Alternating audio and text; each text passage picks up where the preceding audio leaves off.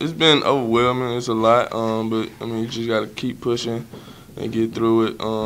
I mean, I'm taking it as a great opportunity because a lot of people don't get this chance to do this. So, I mean, I'm just doing the best I can and just trying to show teams what I got.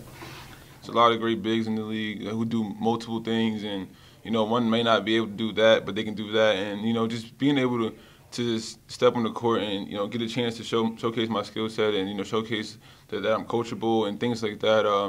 It's really big. What stood out to me in the meetings and the interviews was just like, how versatile I am at 6'9", that I could shoot the ball and dribble, and that's what the NBA is, developing players now.